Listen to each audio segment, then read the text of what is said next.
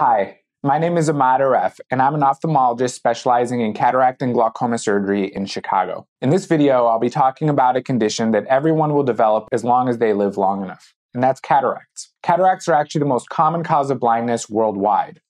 Fortunately, cataracts are a reversible cause of blindness, and modern techniques and technologies have standardized the management of this condition, leading to extremely successful outcomes in most cases.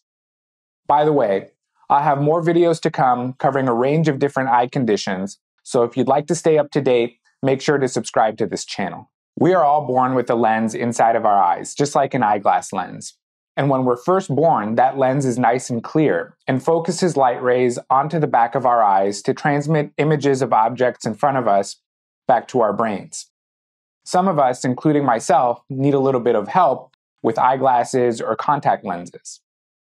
As we all age, the eye's natural lens starts to opacify or become cloudy, and that's what we call a cataract.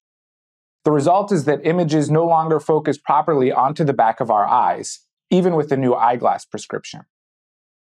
Some of the first symptoms of a cataract are glare, especially when driving at night with oncoming headlights.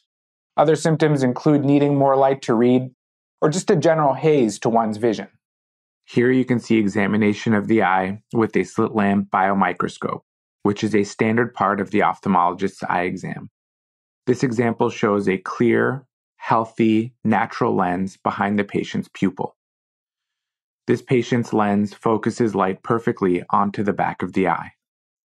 For comparison here, you can see examination of a patient that's suffering from a cataract. The once clear lens has now turned a yellowish, brownish color and is affecting the ability of light to focus onto a single point in the back of the eye. This patient is experiencing all the typical symptoms of a cataract and will be having surgery soon to help and improve his vision. In this example, we see a young patient that suffered a cataract due to a childhood eye injury. You can appreciate the different appearance of this severe form of cataract. Special techniques and tools will be required for treatment. The classic Impressionist artist Claude Monet experienced cataracts later on in his life, and he admitted that these cataracts had an effect on his paintings. He described his vision as appearing muddy at that time, leading to an inability to distinguish between colors, and causing his later works to appear more dark. Here you can appreciate the intensity of Monet's Harmonie Rosewater Lilies, painted in the year 1900, before the onset of his cataracts. We can compare this with the darker tones and colors in Monet's Japanese Footbridge, painted in 1920 when he was suffering severe visual impairments from cataracts. Monet underwent cataract surgery in 1923.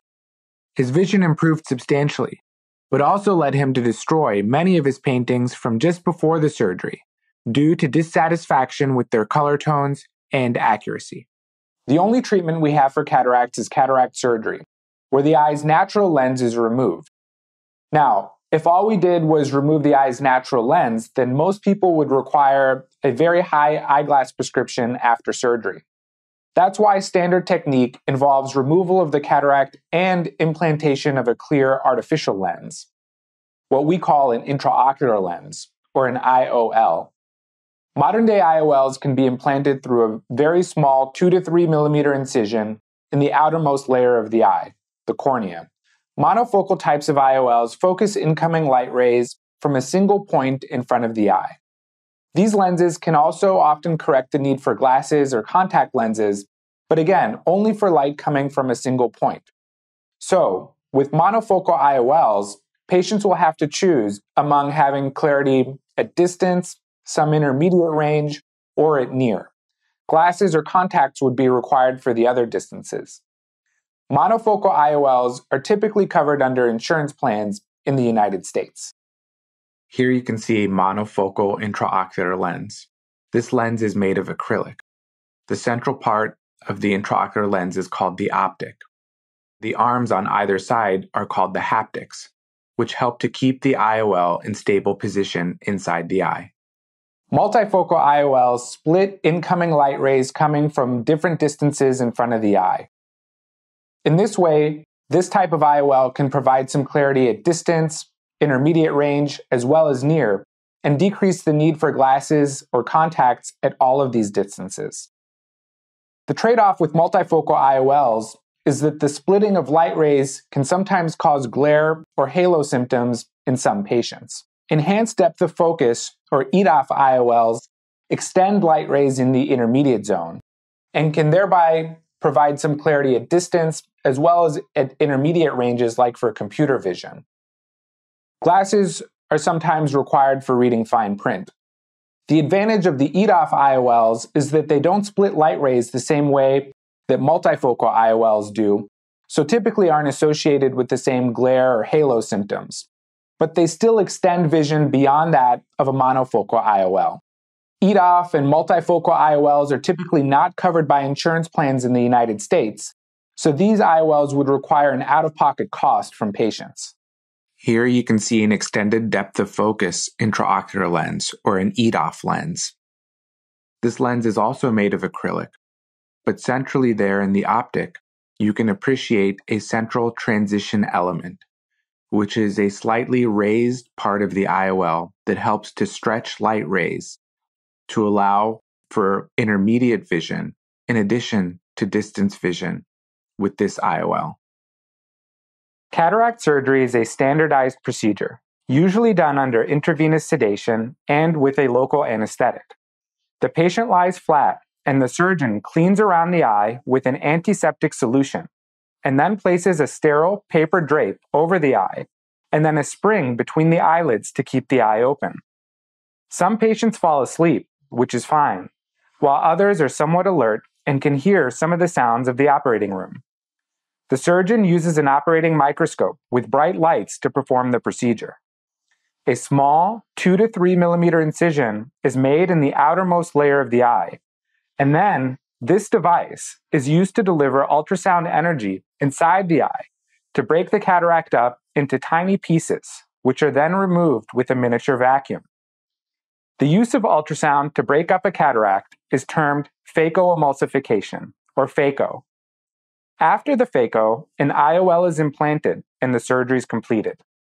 Most, but not all cases of cataract surgery do not require any stitches. After surgery, the sterile drapes are removed and an eye patch or clear shield are taped over the eye. After the surgery, eye drops are often prescribed to help control inflammation and decrease risk for infection. Patients are seen in the office usually the day after the surgery to check eye pressure and look for any signs of infection. And then the final outcome is typically judged at about 4 weeks after surgery. In the United States, most surgeons perform cataract surgery one eye at a time, spaced out by a few weeks or so. This patient had cataract surgery performed 1 week prior to this exam. You can see the difference now with the IOL sitting behind the pupil. Things look nice and clear, and the patient's vision has improved. The IOL is well centered behind the pupil and is reflecting light that's coming off of the slit lamp. This patient is also 1 week out from cataract surgery. His IOL is nicely centered, and you can also see a stitch there on the left-hand side. This patient required a stitch because his surgery was combined with a glaucoma operation. Cataract surgery is one of the safest procedures in all of medicine, but no surgery is without risk. Even with our most advanced technologies to measure the eye's shape and length before the surgery, and even with our most sophisticated IOLs, there's still a chance that glasses or contacts could be required after the procedure. Another risk to consider is something called posterior capsule opacification, or PCO. The eye's natural lens is contained within a supportive capsule, which sometimes we call a capsular bag. Surgeons aim to keep that capsular bag intact during the cataract surgery, and it allows for support of the new IOL. Sometimes, after otherwise uncomplicated cataract surgery, cells can grow in front of that capsular bag, causing a haze to one's vision. And sometimes it can feel like the cataract has come back, even though it hasn't. Fortunately, this condition has a relatively safe treatment with an office-based laser technique. Another risk to cataract surgery occurs if the eye's capsular bag is disturbed or broken during the procedure. That's uncommon, but certain individuals may be at higher risk for that complication. If an individual has had a prior eye injury or has a condition called pseudo-exfoliation syndrome, which I'll be talking about in a future video, then they may be at higher risk. If the capsular bag is broken during the procedure, an IOL may still be placed, but in a slightly different position in the eye. And sometimes patients with this issue are not candidates for multifocal or EDOF IOLs. If the capsular bag is disturbed and the surgeon judges that it's not safe to proceed with implantation of the IOL at that time, then sometimes a second operation may be required. Other risks to cataract surgery include high eye pressure afterwards, retinal detachment, corneal swelling, or a droopy eyelid. There's even a risk of vision-threatening eye infection. These issues are all uncommon, but they are risks to the procedure. There are other risks as well that go beyond the scope of this video, but I'll leave that to a discussion between you and your surgeon. At the end of the day, the patient and the surgeon have to decide together whether the benefits of cataract surgery outweigh the risks, keeping in mind that a cataract will never go away on its own, but the surgery remains elective in nature. Cataract surgery is really a modern marvel, and standardized techniques have revolutionized the procedure. In most cases, vision improves dramatically, allowing one to get back to normal daily life activities. Thank you for your attention.